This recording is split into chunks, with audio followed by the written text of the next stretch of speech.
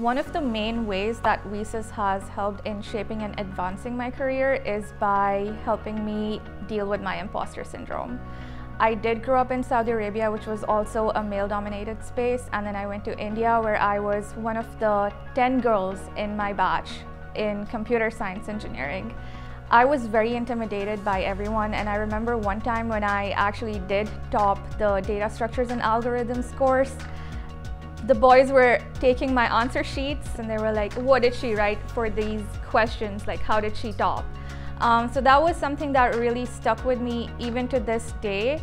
And it did make my imposter syndrome a lot worse because I felt like I didn't deserve that mark or I didn't deserve to be here.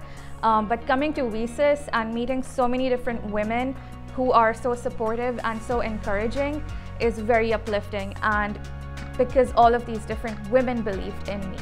So I was like, why should I not believe in myself? And that really made me feel like I do belong here. So WiCyS is definitely one of the reasons that I am who I am today.